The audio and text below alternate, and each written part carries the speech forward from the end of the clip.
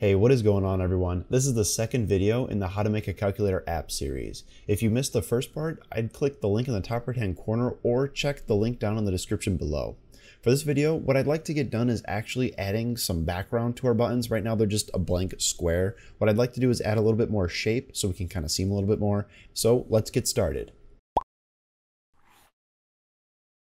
So the first thing that I'd like to get done is actually adding some background to our buttons.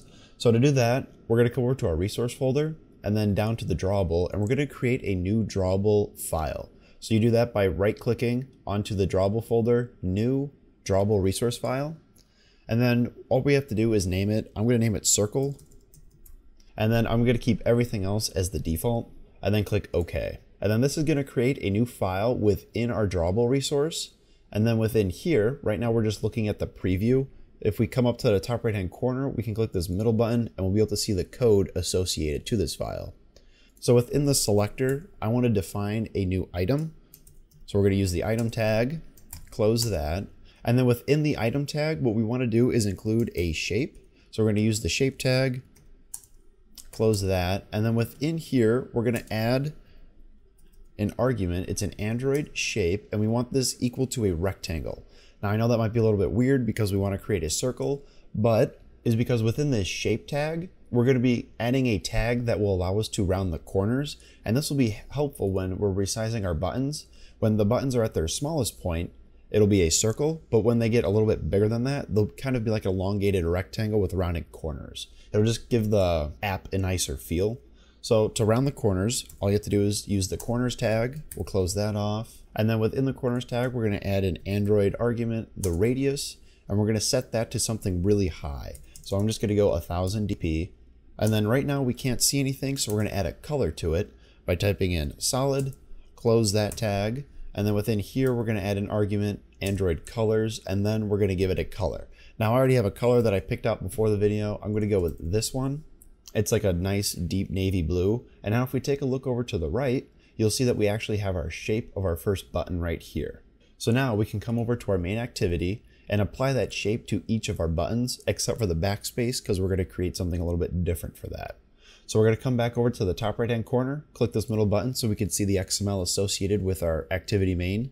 And then within each of these buttons, we're going to have to assign a background. So the way we do that is by using another Android attribute, colon, and then we'll type in background.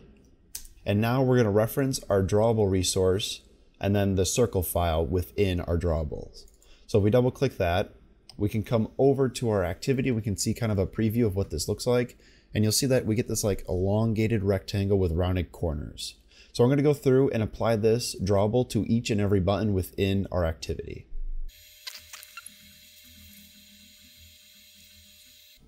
Alright, so I finally applied all the backgrounds to each of our buttons, and we can come over and take a look at the preview, and they're looking a little grim, I'm not gonna lie. So we're gonna fix it up a little bit. You can see that we can't really read the text on the buttons, so I wanna take that and set it to white, and I wanna add a margin in between our buttons so they're not butted up against each other. I'm gonna come up to the first button, our clear button, and I'm gonna define a margin for it, and I'm gonna change the text color. So the way we change the text color is by typing in Android again, colon, and then all we have to do is type in text color. Pretty simple. And then we're going to set this to white. And if you didn't know, white is 6 Fs. And now we can come over and you'll see that our button is now white. So I'm going to apply that to each of our buttons. And I'm also going to add a margin to it. So we can type in Android, scroll down 1, and we're going to choose the layout margin. And I'm going to set that to 5 dp. And now you'll see that there is this little border around our button and it kind of makes it look a little bit nicer. Then there's one last change that I'd like to make to our buttons, and that's changing the height. They're a little bit too small or skinny. So I'm going to come over to our Android layout height, double click that, and I'm going to give it a value of 70 dp. And then we'll come back over and you can see that this looks nice. So I'm going to go through and apply these changes to each of our buttons, and then I'll come back.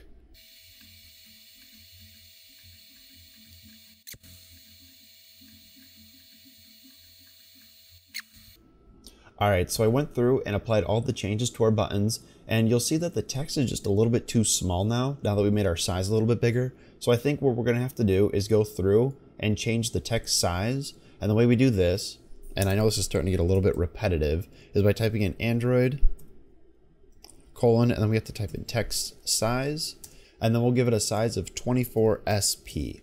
Now make sure you use SP rather than DP, because when we're defining text sizes in Android, you have to use SP. DP is used for defining the layout sizes, and then we use SP for text sizes.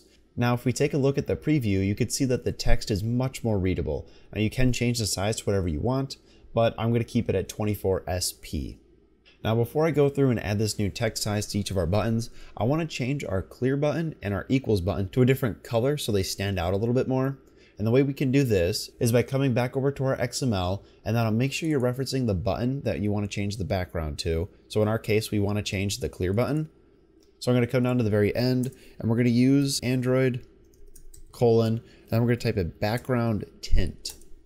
And what this is going to do, it's going to essentially overlay a color to the background that was defined within our drawable resource, the circle file that we created. So I already picked out a color before. I'm going to use this red color for clear. You can pick whatever color you want, but I'm just going to use red. And then we're going to come down to our equals button. I believe this is all the way at the bottom. And we're going to add the same exact thing to this button as well, except I think we're going to make it a color of green rather than red. So we type in background tint, hit enter, and then again, I already have a color picked out. So then I'll use this green color right here. And now if we take a look at our preview, you can see that this looks a lot nicer. So I'm going to go through and change the text sizes, and we should be good with our main buttons right here.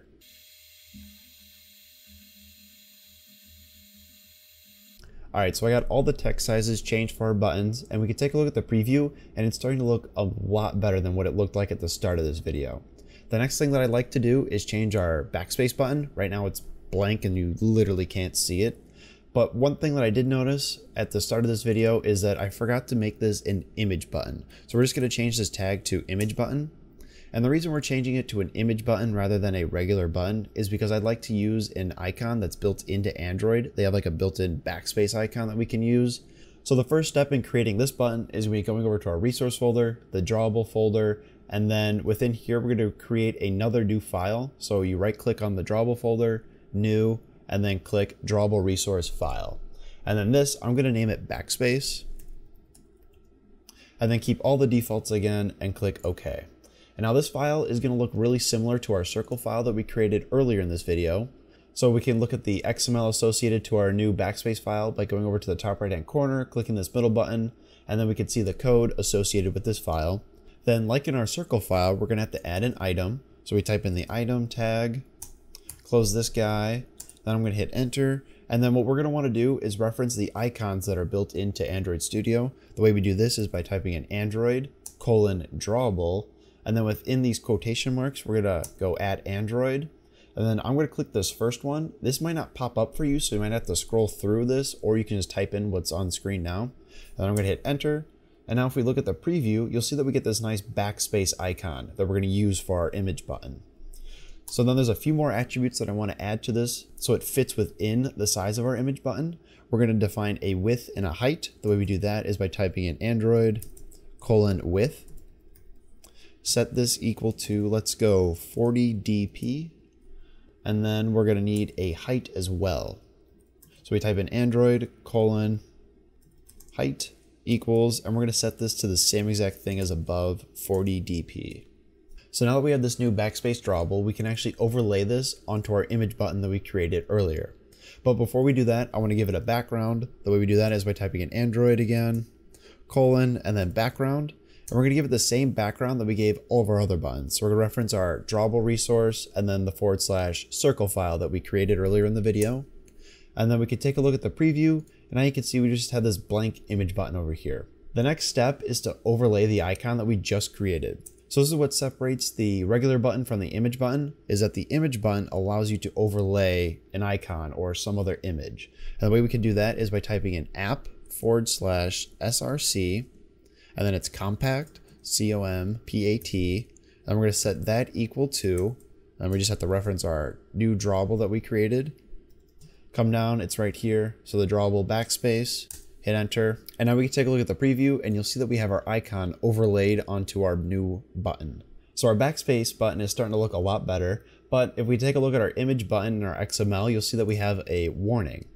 If we hover over this, you could see that it's missing a content description. So the way we could fix this is by coming down to this attribute that we defined right here, this text. All we have to do is change this to content description, and then this error should go away. And then you'll also see that if we come back over to the preview that this is butted up against the screen. So I think if we just copy and paste a margin from one of our buttons, so we use Android layout margin of 5 dp. So we'll just copy and paste that into here. And then you'll see that it now has a margin of 5 and it looks uniform with all the other buttons.